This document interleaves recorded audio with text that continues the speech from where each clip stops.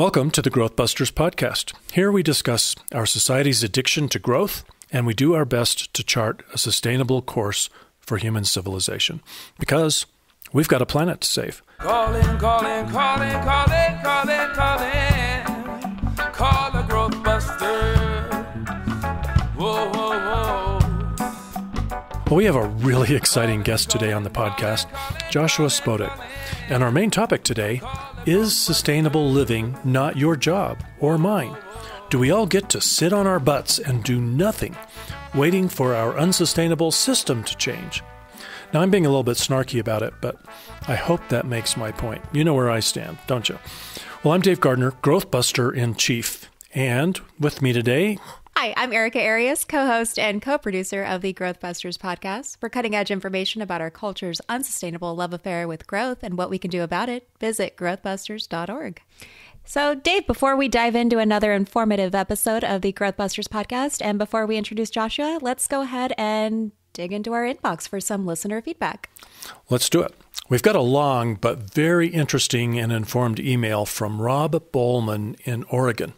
And I'm just going to share a little bit of it with you because, like I said, it's long. Rob wrote, "Hello, I just listened to podcast number 35, Uncoupling Nonsense." You know what? I think that episode was actually called Decoupling Nonsense, wasn't it, Erica? It was. Yeah. Yeah. Minor correction. I could send a lot of stuff, and I'm in the process of developing a website. But for now, you might find this interesting. I call it the 15 criteria points of genuine, meaningful sustainability. What people commonly refer to as sustainability is not truly sustainable. This is point one. For example, people will refer to sustainably harvested lumber. Lumber may be harvested in a manner that is not destructive of forest ecosystems, but in order for lumber to be sustainably harvested, not only would the chainsaws and logging trucks need to be running on something other than fossil fuels, but the chainsaws and logging trucks would need to be manufactured using something other than fossil fuels. When you consider the amount of energy required to make a large metal object like a logging truck, it is clear that even Forest Stewardship Council certified lumber is far from sustainable. Interesting point. Number two, genuine, meaningful sustainability is defined by a rigorous set of criteria, including but not limited to the use of non-renewable resources and the impossibility of infinite growth on a finite planet. Point three, it therefore follows that achieving genuine, meaningful sustainability is a dauntingly complex, remote, far-flung ideal. It will be very difficult to achieve. Number four, as difficult as it may be, genuine, meaningful sustainability will be achieved, because to do anything less is unsustainable. Whatever the human family fails to do voluntarily, we will do involuntarily. It is possible that we will become a sustainable, advanced, complex civilization. On the other hand, dust blowing in the wind is sustainable. Point five, and this is the last one I'll share here. The longer we wait, the longer we procrastinate, delay, and make excuses, the more wrenching and traumatic the transition to sustainability will be. We are squandering precious time and resources presently. We have used up approximately half of our one-time geological allotment of fossil fuels. The remaining half will be increasingly more expensive and energy-intensive to extract. We should be feverishly using the remaining half to construct the post-fossil fuel infrastructure that we will need. This is especially the case when considering climate change. Fully preparing for life without fossil fuels could take decades. Also, it is not at all clear just how everything we do with fossil fuels can be accomplished with wind, solar, and biofuels. The time to begin that transition is not when fossil fuels are dwindling and the economy is collapsing. Now, we sadly don't have time to share the rest, which is really just as insightful and important, but we've posted the entire email in the show notes for this episode at growthbusters.org. So I suggest you, if we piqued your interest, go check out the show notes for this episode at the website and read the whole thing. Yeah. Thanks to Rob from Oregon. Really, really good points. It's kind of the perfect time for an email like that. I feel like just with everything going on and Corona sort of taking over, it's one of the ways that we're really just unprepared. Any thoughts? Well, I think it's pretty funny that it didn't take you long to bring up the coronavirus. And while you were getting set up, Erica, Joshua, and I were talking about whether we should even bring up the subject. It's literally everywhere. I don't know what else to talk about. We haven't let Joshua say a word yet. I'm sure he's breathing a sigh of relief. Great. She broke the subject. So why don't we quickly introduce him so that he can react to what we've been talking about already. Joshua, I'm sorry for doing that to you. We should have officially brought you in earlier. But let's do it now. I want to just tell our listeners a little bit about you.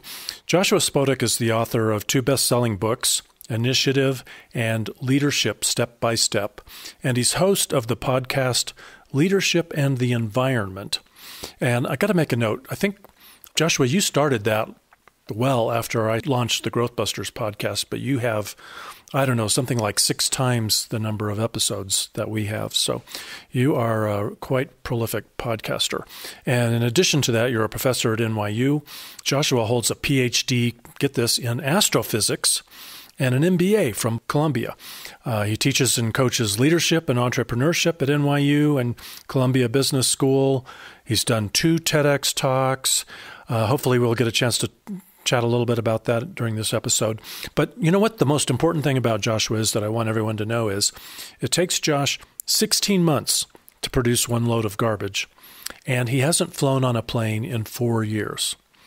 So welcome to the podcast, Josh. Welcome, Josh. Thank you. And I'll mention that I believe I've listened to every one of your podcasts. So to make me wait is no problem. I'd either listen now or I'd listen later. So I was glad to hear it.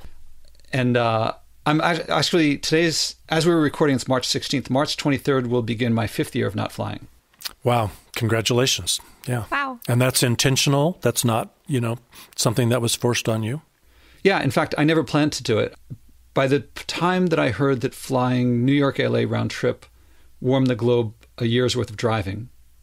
And that's what I heard from, I forget his name, who wrote Sustainability Without the Hot Air from Oxford, I think. His name will come to me in a minute. A book I recommend for everyone. And I thought, I wonder if I could go for a year without flying. And I thought that would be impossible.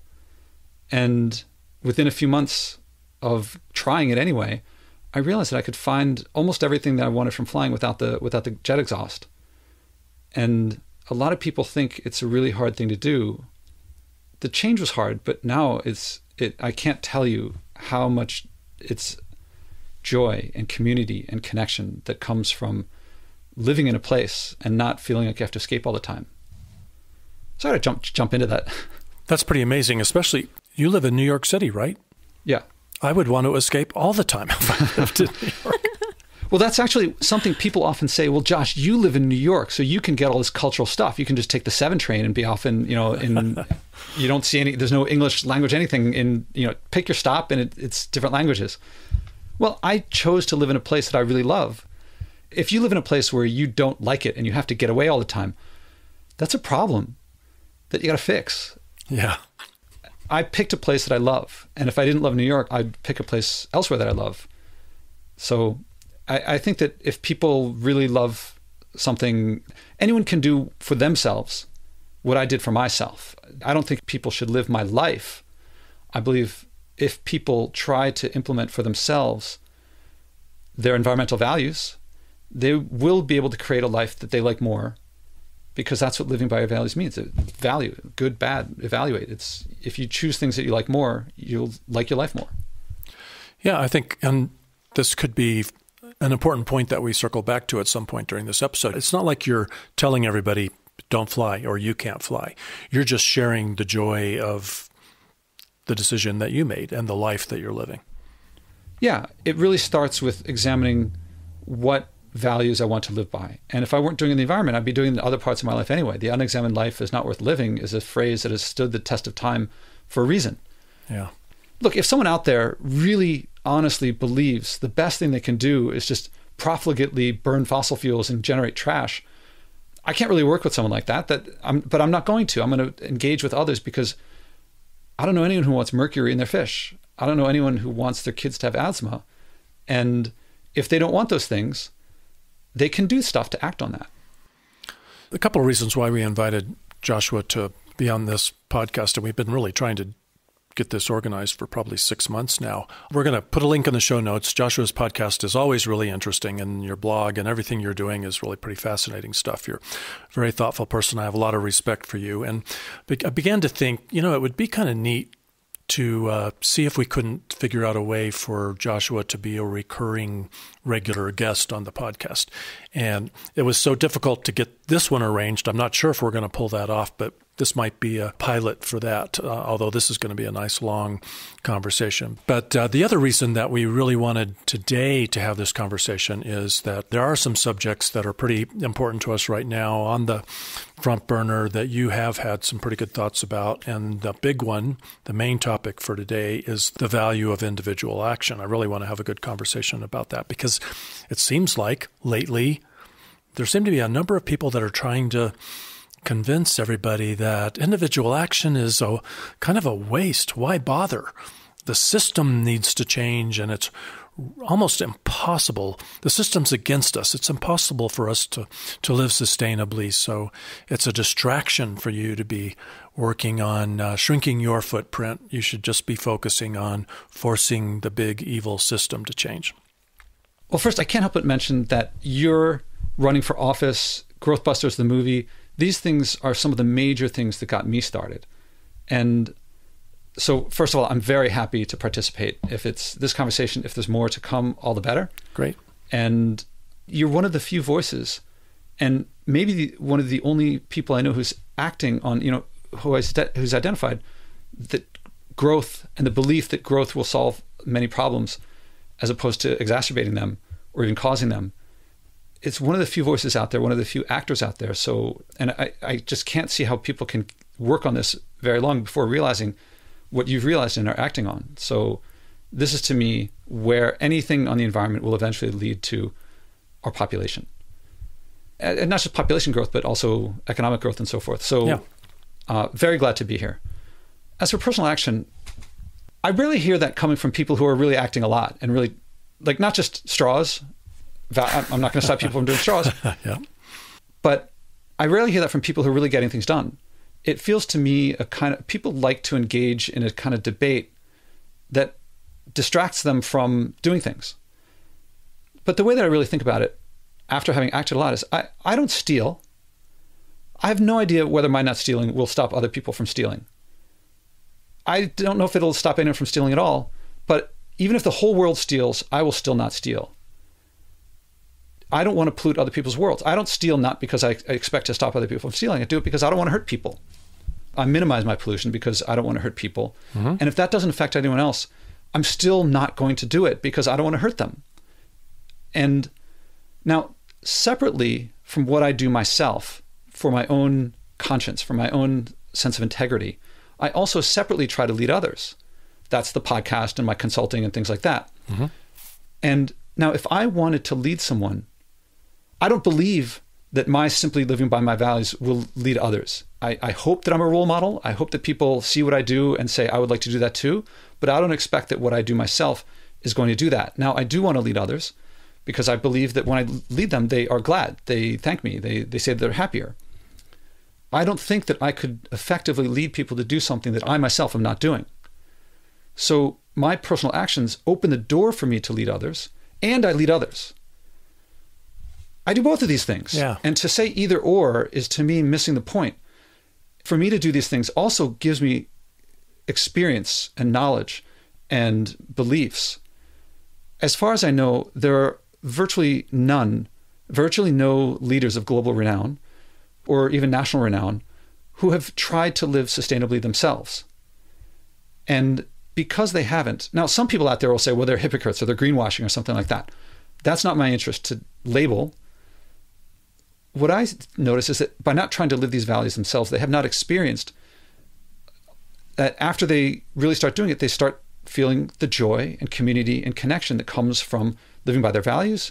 And in general, everyone I see who acts on these things, you tend to connect with people around you. It tends to create community and you tend to enjoy it. Since they haven't experienced that joy, they can't share that joy and tell others to expect to experience it. The message I hear from virtually all would-be leaders is, something really horrible may happen in the future. In order to avoid it, we have to do something horrible now. And so given the choice between possible horrible later and definitely horrible now, they've led people to choose, well, I'll deal with later. Take my chances. They can't effectively lead people because they don't have the experience themselves. I'm sure there are lots of things you can learn just by reading books and watching TED videos. But leadership and influencing others is not one of them. This is a behavioral thing. You have to learn through practice. I don't know any leader that simply became a great leader from reading books, or for that matter, any great athlete who became a great athlete by reading books. You have to practice. You have to rehearse. And a friend of mine, his wife sings opera. And after she sings, apparently a lot of times people come up and say to her, here's a little thing you could do to make it a little better. Now, she's been singing on stage for a long time, and the people in the audience have not. But they've read books. They've taken a few lessons, but they haven't been up on stage. And so he says, I can't believe how patient she is listening to them saying stuff that she knows already, and they don't know what they're talking about. And in the area of the environment, people who have not acted, I'm going to say this very bluntly, they don't know what they're talking about. They have no idea what it takes to act on the environment. It is not a matter of knowing how methane works, how carbon dioxide works, or how plastic fills the oceans. It's the social and emotional things of, if you start doing this, you have to figure out how to prioritize your time, how to deal with people who doubt you, how to find resources. These are the things that every time you try something new, if you learn how to play a musical instrument or a sport, you have to not just practice the instrument, you have to figure everything else out. That's what's challenging. Anyone can go without plastic cups for a while, but then at some point you realize, what do I do? I really want some coffee, and the only option here is, what do you do in a situation like that? Or what do you do when you visit a friend and they offer you something and they're trying to be generous and they're trying to be kind? Yeah. And it's like this plastic cup, and do you accept it? Or now you have to go through this whole thing of like, well, I appreciate it and the thought means everything to me, but I have to politely decline. That stuff, that's what's really at heart. And if you haven't done it, you don't know what you're talking about, and you think you do. And so we have a world full of people saying, I've read a bunch about this, I'm an expert, and here's what you should do. And then someone else says, well, actually, I'm an expert, and here's what you should do. Well, I'm an expert, here's what you should do. And there's a whole bunch of people who actually don't know from experience what to do. And I'm a big fan. I got a PhD, I got all these Ivy League degrees. I'm a big fan of like textbook learning and watching TED videos. I've watched a bunch of them. But ultimately, you have to act. And until you act, you're like someone who's read about piano but hasn't played piano. And maybe you can play chopsticks, but you're not going to do much more. The one thing that, if I'm not going on too long, one thing that I try to bring out that I don't hear from almost anybody is that after you make the switch and after you do develop these things, you will enjoy it far beyond any expectations than you expected. There's something about the environment and clean air and whatever people act on, I believe we just resonate deeply with, that you will inevitably start connecting with your husband, your wife, your kids, your boss, your neighbors in a way that you wouldn't have expected. I'm going to go way too blunt here, but when someone is addicted to something and they think about stopping, they see the withdrawal. They know the pain of the withdrawal. They expect that, but they don't see past it. Mm-hmm. I can tell you that when you go past it, I knew day 366, when I said a year without flying, I knew for a fact, day 366, I would be on a flight because I enjoy flying. Not the flying. I don't like being in an airplane. Yeah, who would? I don't like the pat downs, but I like, the Eiffel Tower. And I knew day 366, I would be on a flight until I experienced the joy. I knew the deprivation, but I didn't know the joy. And when I felt the joy, that's when and this was like 2-3 months in, that I started saying, maybe I'll go for a second year. And now my life is full of the joy that came past the challenge and the community and the connection. And actually flying, you say congratulations, but it's actually the opposite of effort for me. It would take me, I don't know how much money it would take to get me on a flight, but a lot. Wow. And maybe there's not enough. It's not interesting. Do you think there's something to be said about people who just don't have those experiences? I mean, similar to you, I actually would have reached my 5th year of not flying.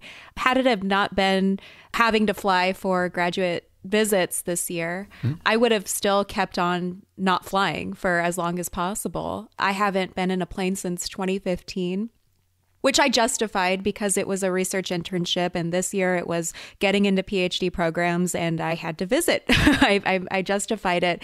But I feel like it's sometimes easier for me. I also don't like being in a plane. And I feel like it's almost easier for me because I don't have that experience of, visiting Europe or going around the world. I've never really been anywhere. Do you feel like it would be easier for somebody like me compared to somebody who's used to having those experiences to sort of forgo travel? Yeah, I think, not forgo travel, because there's a lot of ways to travel without... I'm sorry, yeah, flying in an airplane. I'm sorry. So it's tough. It's going to depend. It's going to go case by case. And for me, I try to support people in achieving their goals. So I try not to focus too much on the low-level detail. If you felt that what you did was right, then I support you in that decision.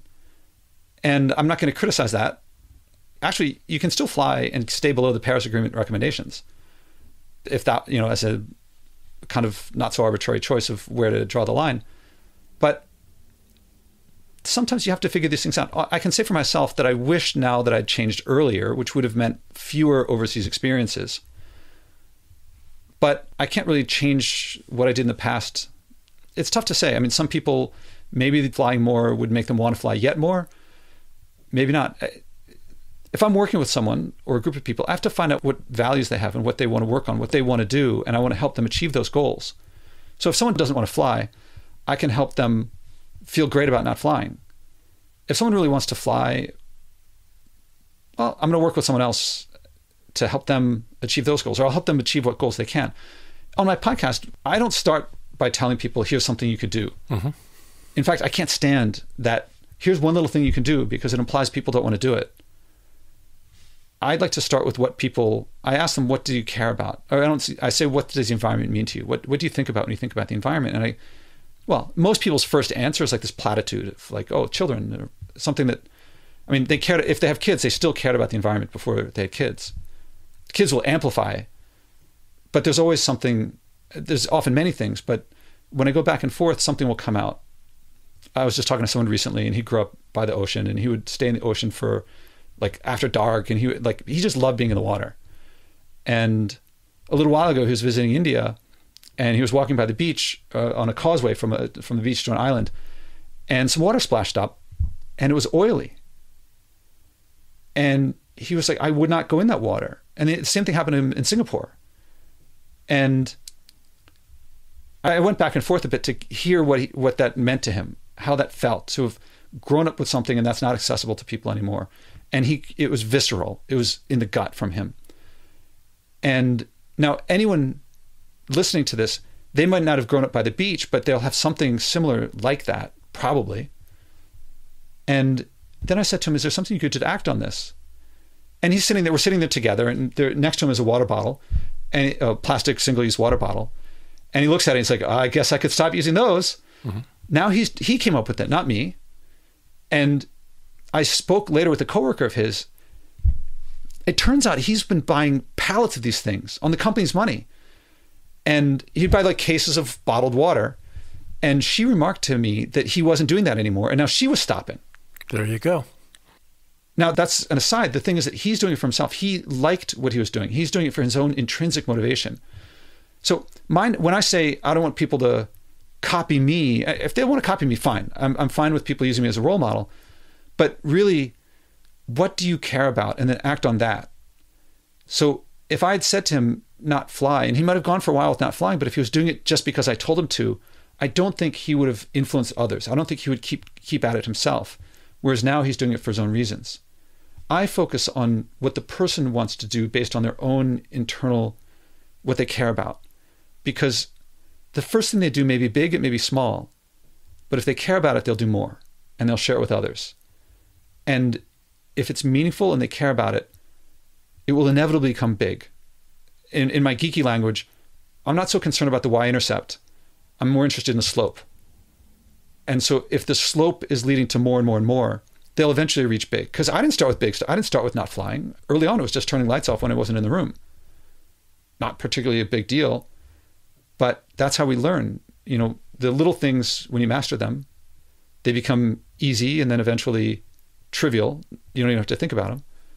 And then the hard things eventually become easy, and the impossible things become hard. And then it keeps going, and eventually things become easier. So I try not to focus so much on what they do, but people's motivations. What do we care about, and how can we act on that? I lose the ability to pick what the person does, but I gain leadership, that they feel inspired, they feel motivated, they feel that they're doing something meaningful and purposeful. Do you or do you not celebrate the benefits of peer influence, like when that person stopped buying those pallets of bottled water and the coworker said she's stopping now too? Did that matter to you? Oh yeah, I probably gave her a high five. Because that is a great benefit of. Sounds like the important thing is that he's acting with some integrity about that. But it seems to me like it's really great if that spreads like wildfire. Oh yeah, let me give you a bigger one on that. Is actually before my podcast at all. I was coaching a guy working at Exxon, and he was an environmental engineer. He had a PhD in environmental engineering of some sort, and he's being moved into management. So it's straight leadership, and it's straight mainstream coaching. They said this was not environmental related. Normally when I meet with him, it's an hour of coaching time, but there's a bit of chatting before and a little bit of chatting afterward, because you get to know these people pretty well. And I mentioned in passing that how I was not throwing the garbage out that much. At that point, it wasn't once every 16 months. And one time he mentions to me that it had been 3 weeks, or it might have been 3 months, that since he last thrown out the trash. And he normally threw out his garbage once a week. And I was like, oh, that's cool. How come? And he goes, oh, because I was listening to you and following what you were doing, and I wanted to see if I could do it. I thought, okay, that's cool. I'm glad that he followed my lead, even though that wasn't part of what the coaching was about. A few months later, he told me, Josh, the skills that I learned in generating less trash at home, I applied at work. And so I made work decisions based on those skills. But those decisions affected Latin America. So he learned things on a very small scale at home, but applied them broadly to affect, millions of people. Same skills, just applied in a corporate setting. So these little things... Probably tons of waste impact. Yeah. It was like what Exxon does in Latin America is partly affected by his generating less trash at home. And that's part of the reason why I try to reach very influential people, because very influential people, small differences can make big differences. Small personal differences with them can follow to very large numbers of people otherwise. Right now, I can't think of any well-known figure, in whether it's politics or business or the arts, entertainment, sports, who is trying to live sustainably and is sharing that it's joyful. Even Greta is like, it's panic. I support Greta. Yeah. I don't want to, but she's not saying like, you're going to enjoy this. And the message, like, the house is on fire. I agree. And she's definitely influencing and leading a lot of people. But okay, grant her. Who else is saying you're going to enjoy this? Who else is trying to live sustainably? DiCaprio? Gore? They're not doing it. And we don't really have role models.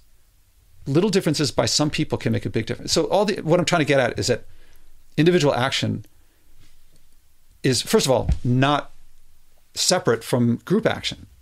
Either or is, to me, doesn't make any sense. Let's do all of it. And if we were going to enjoy it, why not do it because it's joyful?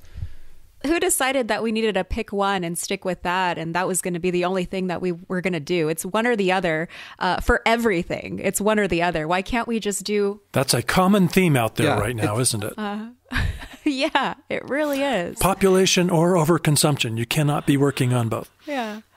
And, sort of piggybacking to what you said about us having no role models out there, I always hear... Yeah, Erica, it doesn't really matter what I do or what you do. Maybe if Jeff Bezos decided to do something, then maybe that would matter. But I think we really need to wait for the big players to do something about our problems. The fastest, most effective way to influence corporations and government is to act ourselves. Exactly. History has borne it out over and over. Like, these organizations or these big players are composed of people, and it's about just... being the change that you want to see and influencing that. It spreads, it's contagious. Even this conversation right here with you, I feel your dedication to everything that you do, and that's already spreading over here into Colorado, and all of it matters. I don't know why that's so hard for people to understand. 2 weeks ago, I gave actually my third TEDx talk. So it was... You're up to 3 now. Yeah. Nice. And originally I was going to close it with a message that I've been using a lot to respond to what one person does doesn't matter, which was the Henry V Agincourt, "We few, we happy few, we band of brothers" from Shakespeare. That I'll mention it briefly. I didn't really know this until I looked up. I just knew the phrase "we band of brothers." So it was 1415. The British are trapped in France. It's the 100 Years' War. To get back home, they have to go through the French, and they're outnumbered, I think 4 or 5 or 6 to 1. And Westmoreland says, "I wish some of the people at home sleeping in England were here now for us to fight to increase the odds." And Henry V says, "We who are here are the ones who will do this. We don't need anybody else. Anyone else means less honor for me, and I want more honor." And years from now, when St. Crispin's Day comes, we will stand tall and we will open up our sleeves and so this is the scars that we got on this day, and others will shrink away and wish that they were us. And we will always be brothers. We few, we happy few, we band of brothers. And this is what happens when people get together and you become a team and you feel strong and you feel you can connect. I think it's one of the great feelings is to feel a part of something greater than yourself. That means that it's greater than you. It means that you are not the whole thing. And I've been using that for a while.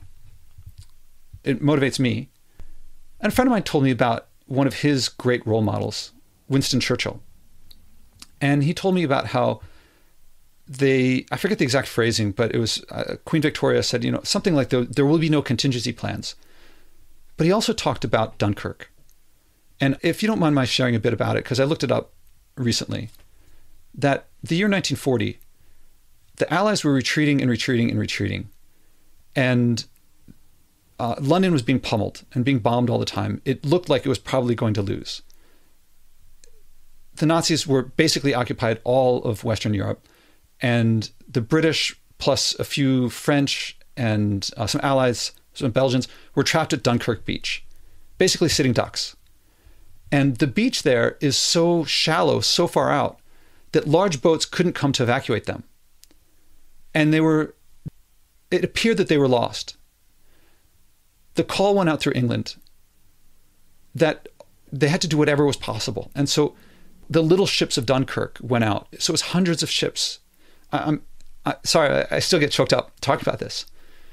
That they went, and I put a picture up of this 14.7 foot boat. There were hundreds of thousands of men trapped there. What is a 14-foot sailboat going to do? Why is it bothering to go across? And yet it went across. And I try to think to myself, what would it be like to be in that boat? And you're going to pass a destroyer or battleship that can't actually do anything until you do something. Only by those little boats, maybe a couple troops at a time, were doing something. And what would it be like to be on the big boat, to look at the little boat saying, we're all in this? Wow, that is so perfect. And now also imagine you had a boat and you didn't go and we lost. And so I have a certain affinity to that boat. I feel like I am that boat. We could all be that little boat. Mm-hmm. And this is our Dunkirk. Why would we not go? Actually, there's on the top of that boat, it's now in a museum. And at the top of the boat, I found out by chance that the flag on it is, I believe it's called the Dunkirk Jack. It is a flag that only the civilian ships that evacuated Dunkirk can fly that. This gets me. Only boats that were involved with that can fly that flag. I can't imagine how much the owners of those boats love to fly that flag and to think of giving what they could. I mean, isn't that what we want? I mean, creature comforts. I'm a big fan of creature comforts. It is nothing compared to helping someone who is helpless to being hurt from your actions and instead helping them. Future generations are going to look back. I mean, they're not going to look back and say, I envy flying whenever I wanted, wherever I wanted to go. They're going to look back at horror at stuff like that because they're going to be living in, hopefully we'll find ways to clean this stuff up, but a lot of stuff, it'll take a long, long time for it to clean up. Yeah. I don't think that people look back at their actions in the Montgomery bus boycott and say, oh man, that was really tiring. I wish I hadn't walked so much. And this is all stuff, another thing for my TED talk that I alluded to more there is that I'd like to think that if I were alive in the first half of the 19th century, that I would make my home available as a way station on the Underground Railroad.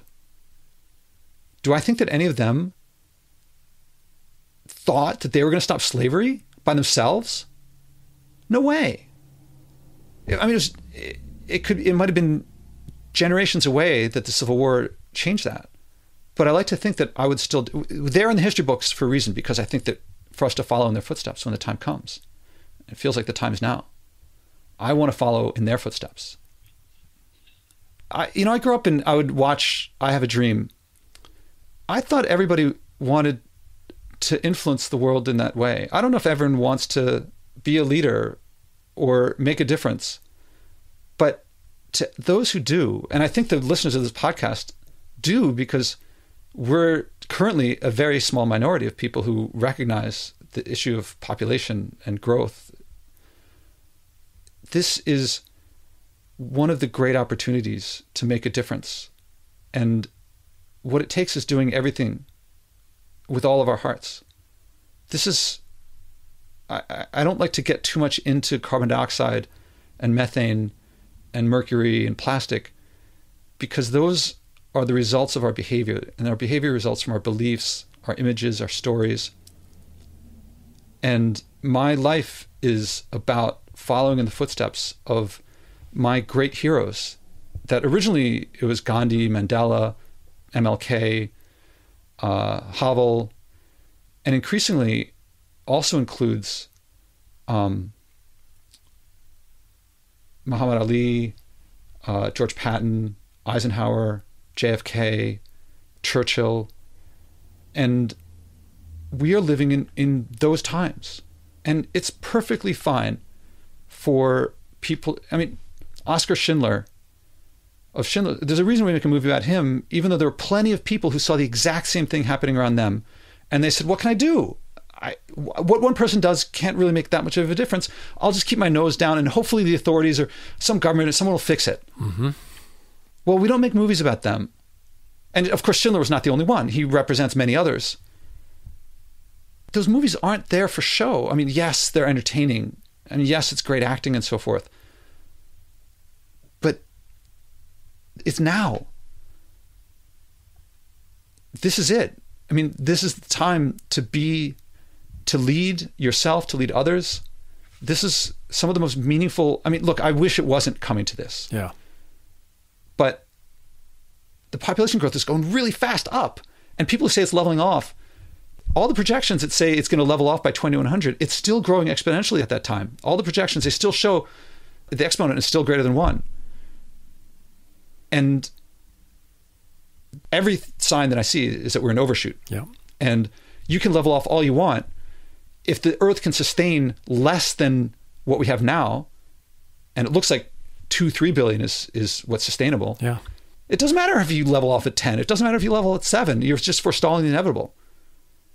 I want to say something too about privilege. And, that's I'm sure something that you talk about, something that I'm sure you've encountered, and how that relates to individual action, and that it's coming from people who are coming from places of social privilege, economic privilege, racial privilege, and this idea that we're trying to tell people what to do with their lives. But I would argue that if you don't care about this stuff and you are not able to see how bad things really are, then you're the privileged one. You're the one that's choosing to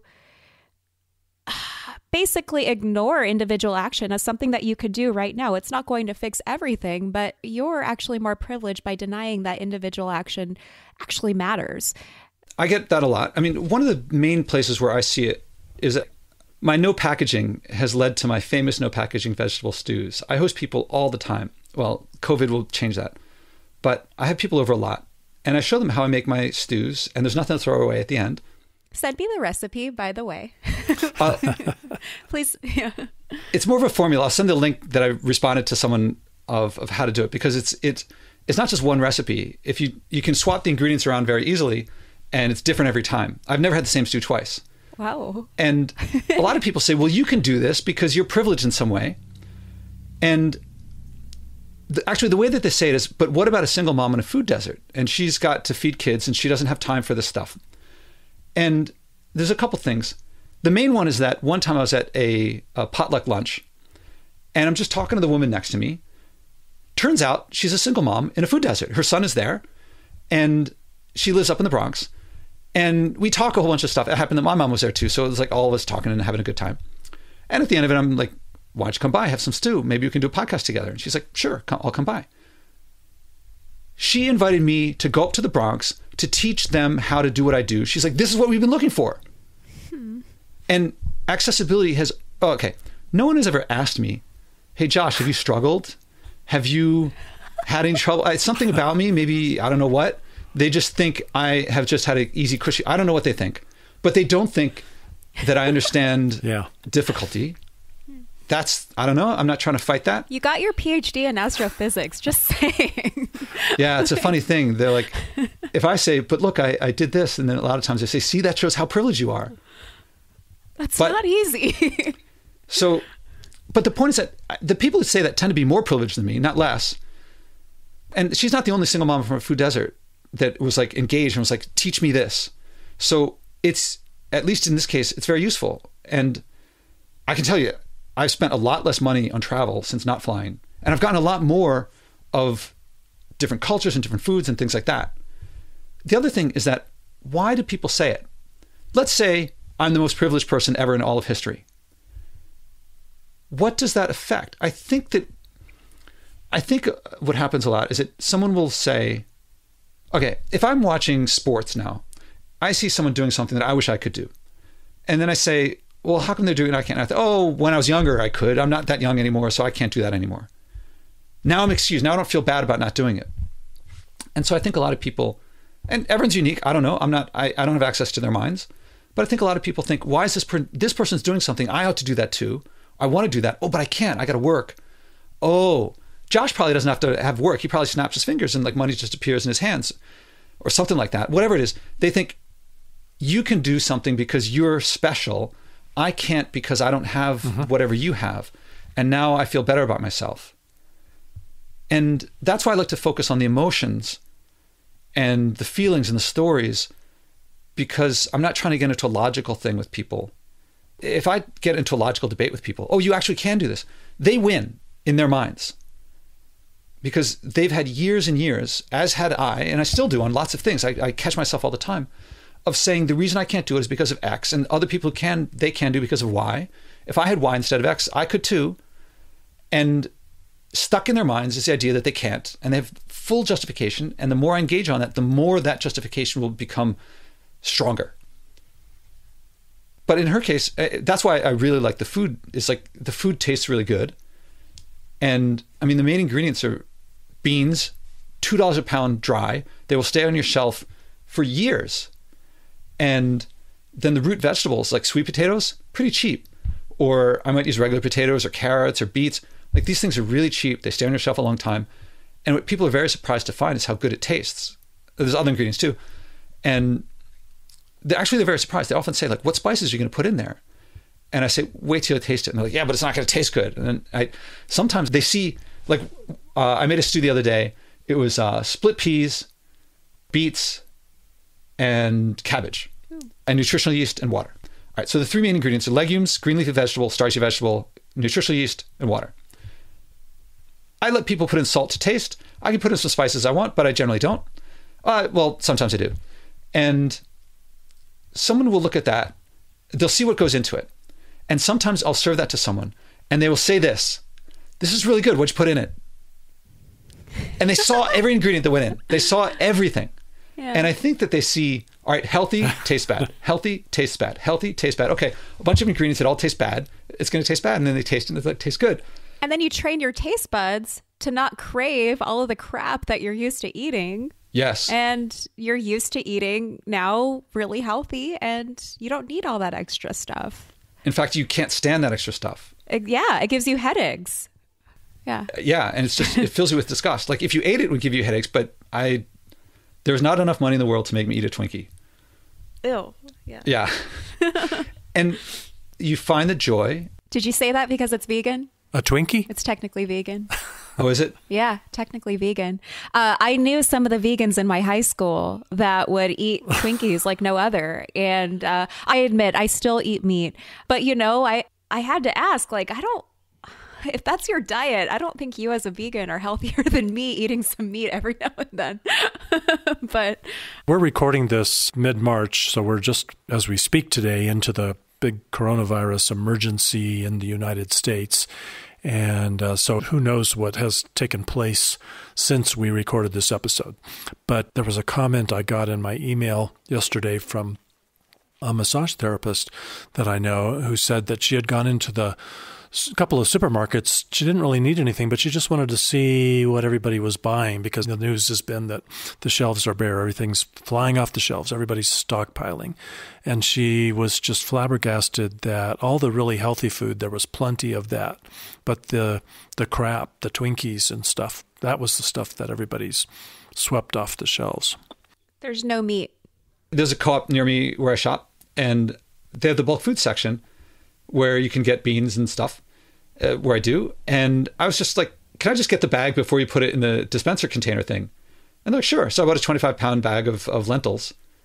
And yeah, people aren't getting that. Actually, I've been kind of playing around with this idea. This is just a toy idea, nothing really meaningful. That before the COVID stuff, I was thinking, I guess this is kind of related to UBI, Universal Basic Income. I thought, give everyone in the country a pressure cooker, and then every month give them 50 pounds of beans. You can't really trade this stuff. You can't really hoard it, and it's really useful.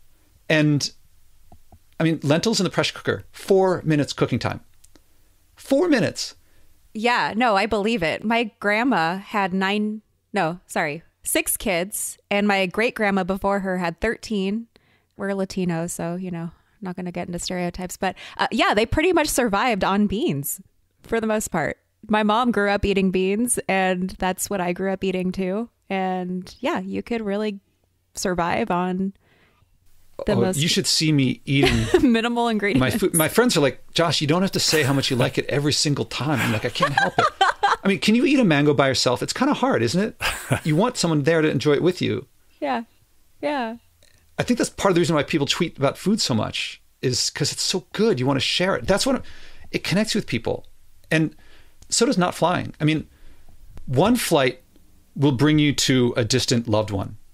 Flying in general makes it so that loved ones are distant in the first place. The more you fly, the less time you spend with your family, the less control you have over your career. I know it doesn't seem that way when you're thinking of the deprivation. You feel like when you're addicted, you know the withdrawal, but you don't know what's past it. I spend more time with the people that are close to me, and that means my family gets closer. The more you fly, the less time you spend with family, the less control you have over your career, the less access you have to money. There's an image that has come to mind recently that is a bull is a very strong animal, and you put a ring through its nose, and now you can pull it around wherever it wants.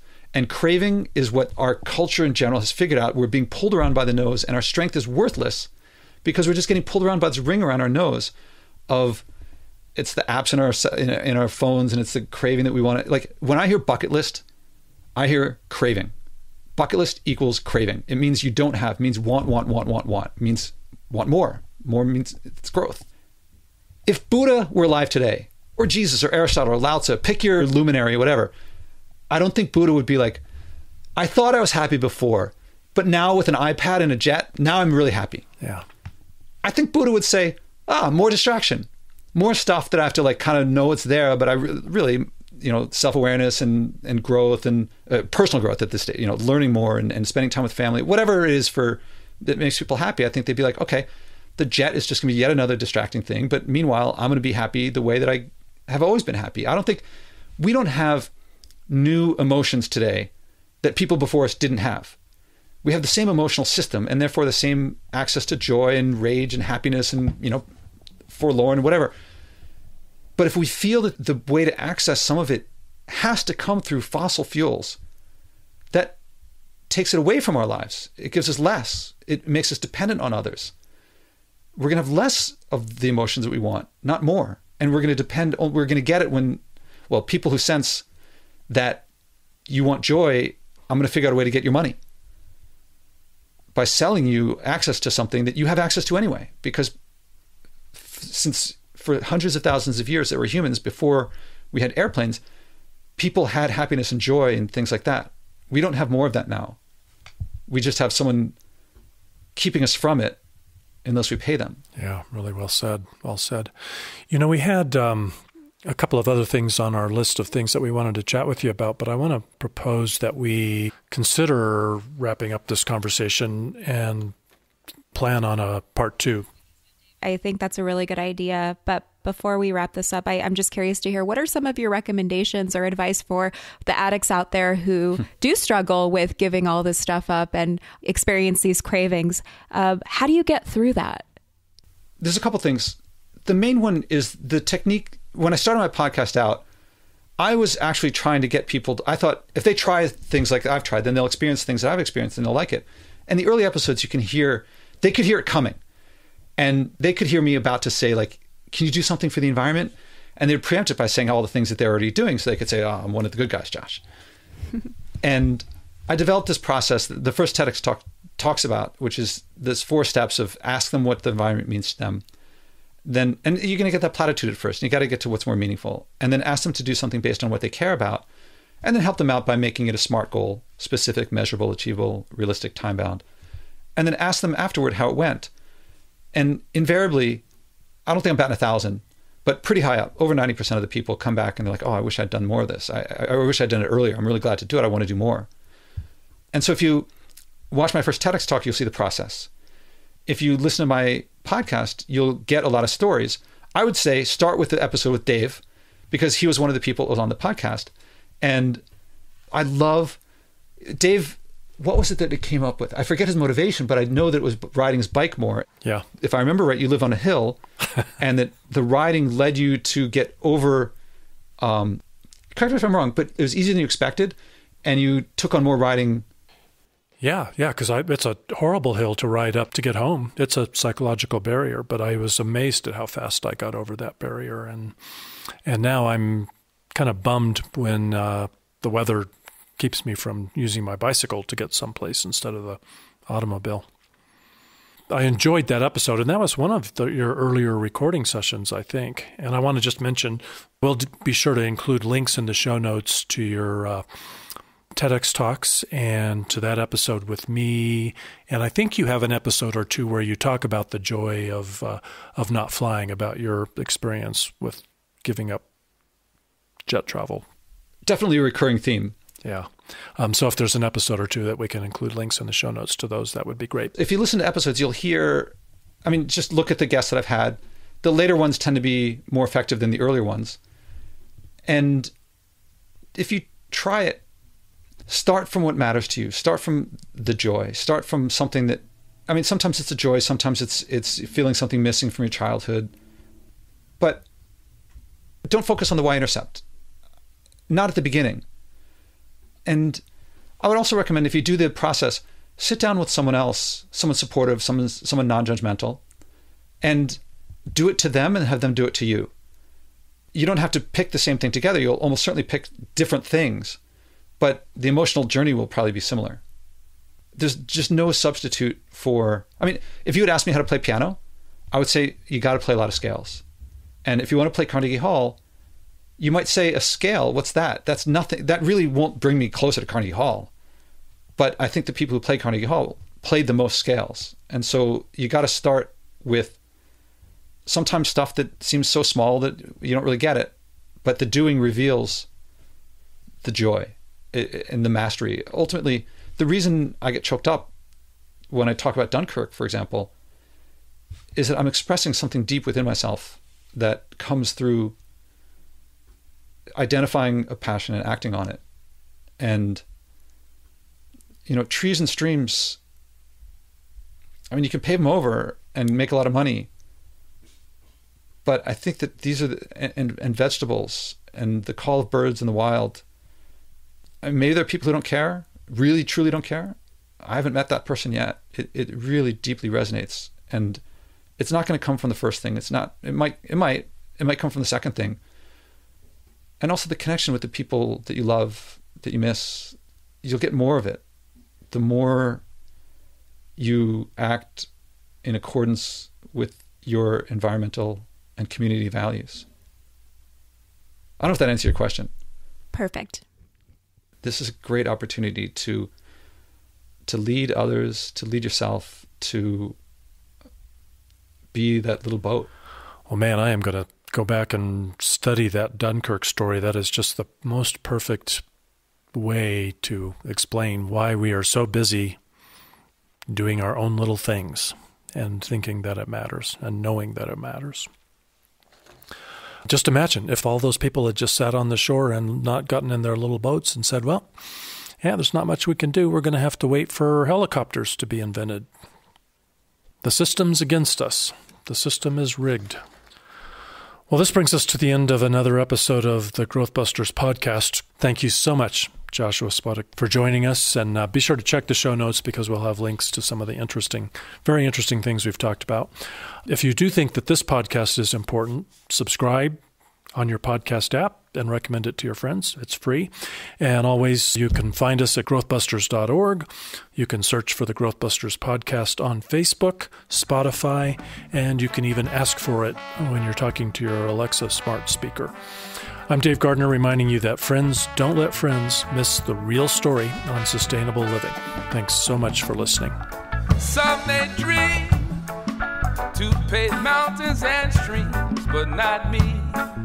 I'm a growth buster.